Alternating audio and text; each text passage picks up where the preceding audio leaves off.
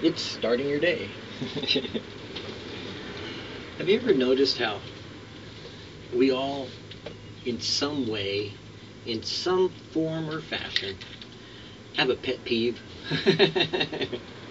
There's always something about human beings that irks us or irrationally causes us on first reaction to act or behave in a way that's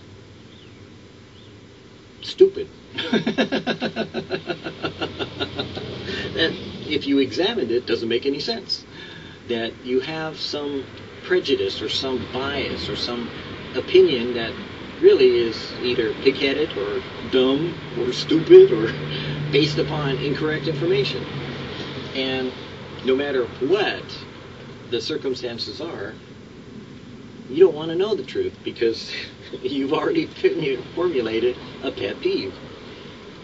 Well, in Christianity, that's also true in a lot of ways, because with good intentions, sometimes people have wrong actions. And when they do that, sometimes they formulate pet peeves that,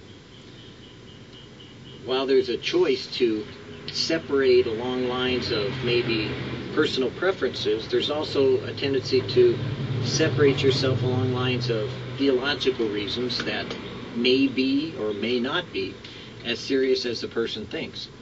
When you look at the book of Revelation and you read the letters to the 7 churches that Jesus spoke to of as not an age of churches, but as each one existing, which was, which is, and which shall be, meaning that they are 7 churches. They're not just 7 ideas. Then you find that each one is completely and somehow uniquely different. And while it may apply to ages of what the church has gone through, it also applies to reality of what churches are today.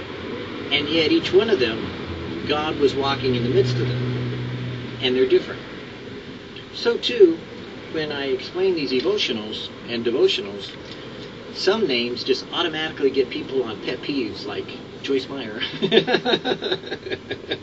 Some people go off the deep end because it's like they get into this women, men, men, women, and all these other things that they haven't talked to a person, or they haven't explored for themselves the reality of what God would say to them one-on-one if they are in the ministry, or if they're choosing, to walk with Him in a personal way. And when I selected this, my wife had already picked it up and looked at it, and she did the same thing that I've done with all my devotionals. She, prayed about it, and she saw it, and, she read the one day that it was, and it fit, and so she took it home, and she enjoys it. And you know what? So do I. God brought it into my life specifically because there are certain people that the body of Christ right now has pet peeves against, that it doesn't matter what the person might be right or wrong or wherever they're coming from.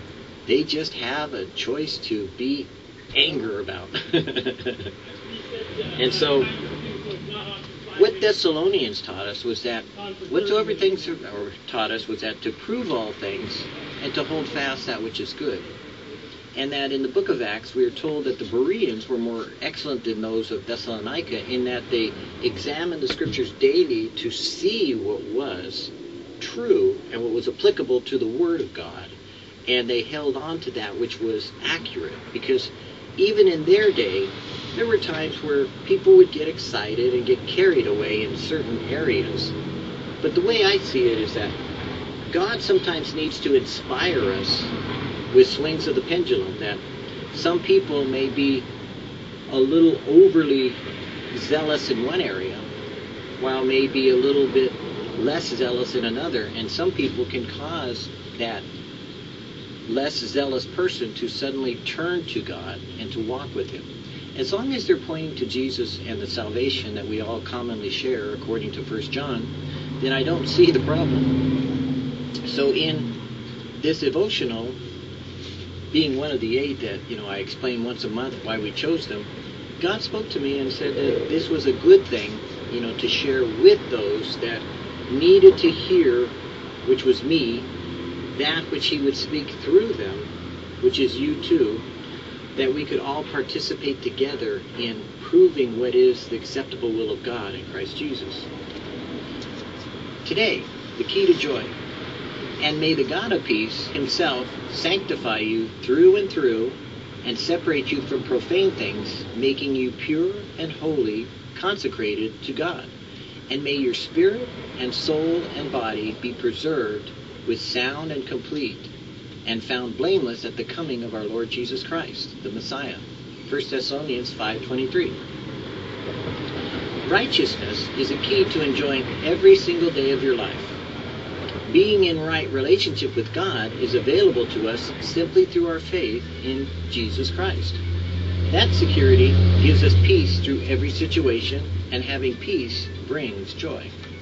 The Word says to listen with expectancy to what God the Lord will say to you, for he will speak peace to his saints, those who are in right standing with him, and those who don't turn again to self-confident folly. See Psalms 85:8. Before making plans today, listen for God's voice to make sure you follow his peace for your day. And in reality, when you don't have to freak out or fall out or be bummed out or to get weirded out or to be any way out, because God knows your heart. He knows your intent, and he knows the content of what's going to happen today. If you choose the easy way, where it's like God gives you in the morning some preparation, then you go along. And if you don't have time, and sometimes you run off and do your thing, there's always time to say a quick prayer, to see if God is there, and to hear from his voice, and to walk according to his will. There's always time throughout your day to be in an attitude of prayer, to be in an attitude of presence with him. You can always take the time in the middle of the day or even in the evening to say, Lord, thank you for what you brought me through, even though I didn't have time for you. But the beauty of it is that our goal is to have a constant walking, talking, and living with God. So if you do in the morning, or you do at noon, or you do at night, just do it. And don't make doo-doo of it. Because in reality, every one of us are going to clean up our own messes one way or another and give an explanation for why we did what we did when we did it. And I hope that it was because he told you so, or he told you not to, or told you to do. Because that is your goal for your daily devotions, is to know that God chose you to hear him speak and to walk with him according to what he's telling you to do. Not someone else telling you what to do, because there isn't anyone that refuses to tell you what to do. For me, it's simple. Whatsoever God tells you to do, that you should do. Then between you and him, you guys will figure it out.